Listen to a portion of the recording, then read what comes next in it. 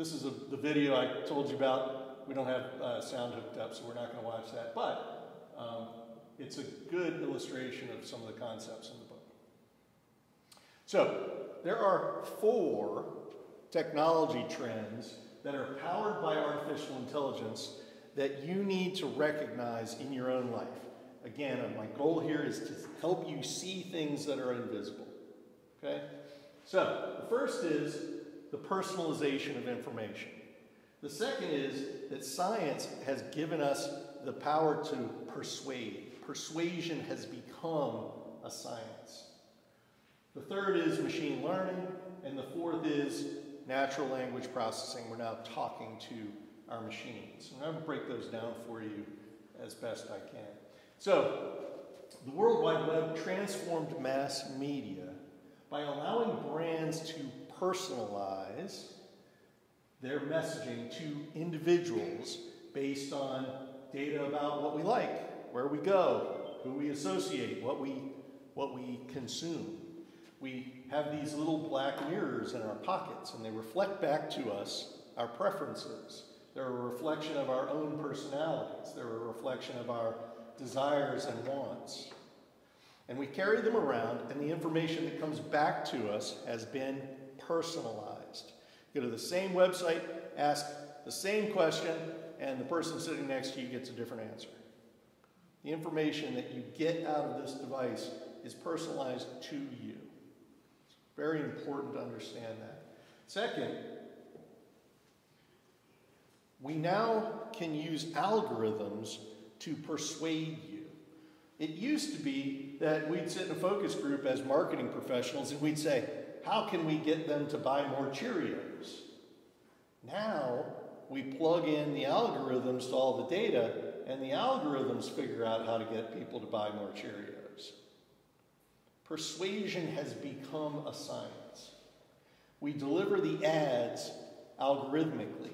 We keep you attached to your Netflix by making recommendations. The recommendations that you get for your version of Netflix are different than the recommendations I get for Netflix.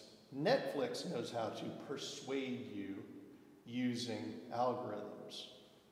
The algorithms are all around us, these persuasive algorithms that are changing your behavior. So persuasion has become a science. The third factor is, of course, now machine learning. The algorithms no longer simply predict, as I mentioned. The algorithms are persuasive, they prescribe, they bend the curve, they change the outcomes. They are designed to keep you focused on this device. They are designed to reward you with information that gives you pleasure, that keeps you coming back. They are designed to learn how to persuade you with personalized information.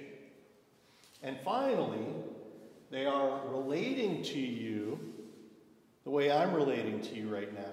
They're talking to you. You're talking to it. This conversation that is happening between humans and computers is human-like. It happens anthropomorphically. It is happening in a way that is familiar to us. We no longer have to type. We can talk. Let's see if I can get Siri to work. Hey Siri, tell me a knock-knock joke. Knock-knock. Who's there? A little old lady. A little old lady who? I didn't know you could yoga. Har How about another one? I didn't know it was going to say that. I don't understand. I didn't know it was going to say that. But I could search the web for it. Hey Siri, sing me a song. I'd rather leave that to the professionals. Sense of humor. Hey Siri, tell me a story. One winter, a family of ground squirrels were settling into their tree to hibernate. Somebody else's Siri is Was responding. not happy about having to stay in all of winter. Listen, kiddo, said Father Squirrel. We'll tell you when it's okay to go out. Fine, said Kiddo. In a way that meant, this isn't fine at all. Sure enough, the next day Kiddo woke up his parents. Can we go out yet? Father replied. No. Hey go Siri, back to stop. this. It may be Siri in the room or on the computer. So anyway, it's interesting. Hey Siri, stop. There's nothing to stop here. Two Siris running simultaneously. I actually was giving a radio interview, and I jokingly said, hey Siri, buy The Invisible Brand by William Ammerman. And the Siri in the room where the person who was interviewing me, their computer responded that they were ordering the book. And he jokingly said I should broadcast that on the radio, and I said, please do. Put that in your broadcast, and everybody's Siris will order my book. One last one. Hey Siri, beatbox for me. Here's one I've been practicing. Boots and cats and boots and cats and boots and cats and boots and cats and boots. I could do this all day.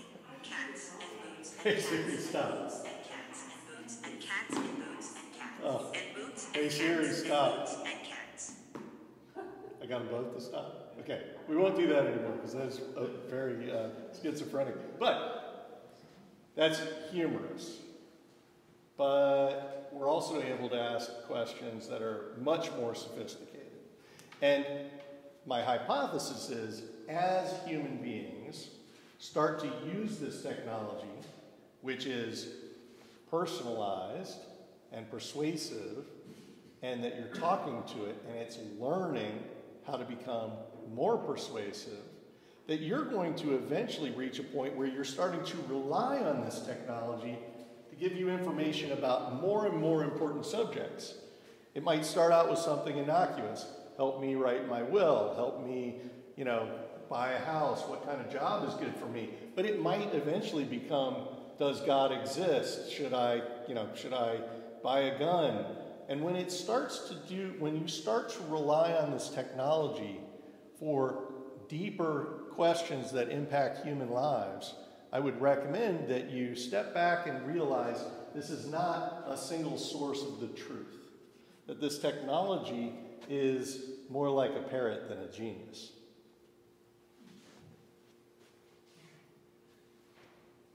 Personalized persuasive power.